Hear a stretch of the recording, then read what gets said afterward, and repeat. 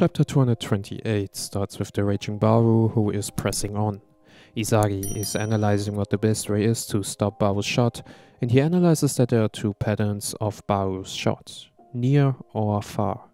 Gagamaru is ready as well, and ISAGI believes that Gagamaru will save the shot as long as he knows when Barou will shoot, so Gagamaru can react in time. Furthermore, KAISER is there as well, so if KAISER interferes on the near side, ISAGI will go for the far side, and they will be able together to stop Barou's shot. However, Barou isn't going for a shot yet, and is doing another cut-in instead. Suddenly Snuffy and Noah appear behind ISAGI and KAISER, and Snuffy asks Barou what is wrong, and tells him to shoot it, or if he wants to pass the ball back to him. Snuffy also tells him that Ego is not going to get him anywhere, and that Barou will need him. Barou replies that it isn't about it. Through Ego, Barou enters the hard way in Blue Lock, and if he wants to change the world, if there's no evil way to live, Barou must be the one to create it with his own abilities. He goes on and says that he knows that he can become a king while still being a brat, as he doesn't live for a predetermined future. Even so, if he can't become the world's #1 king in the future, he will die at least honorably. Big words which also hint that Barou won't become the world's best striker, but still be a lead striker in the world one day, maybe the one with the biggest aura whenever he steps on the pitch. Barou kicks and the ball went under ISAGI instead, and ISAGI is surprised as Barou aimed at the position where KAISER and ISAGI are aligned, and impossible to predict double pocket shot. Gagamaru didn't see that as well, and Aiko says it is not a designed shot, it's a gamble shot.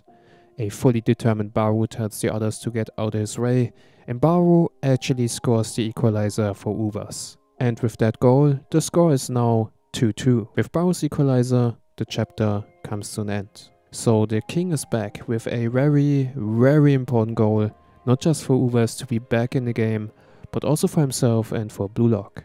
With this goal, Barou has proven to Snuffy and the world that through Blue Lock, Barou has been able to become strong by himself, with his own philosophy and own design, his own way of thinking in football, and that he doesn't need any other advice, and that the philosophy of ego, the thinking of healthy and strong egoism in football, is the right path to become a successful player and especially striker. What is also very exciting to see is that ISAGI and KAISER are actually working together, even if it's not intended, as they are able to read each other's movements and can therefore react to each other and cover spaces and weaknesses.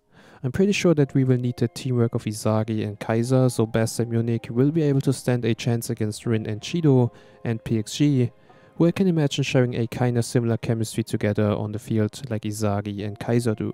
So what is going to happen next? There can only be one option.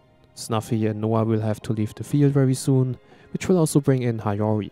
With Hayori, ISAGI will have the final piece that he needs to be able to complete his own design, so he will be able to score the decisive goal of the match, which will happen at the end.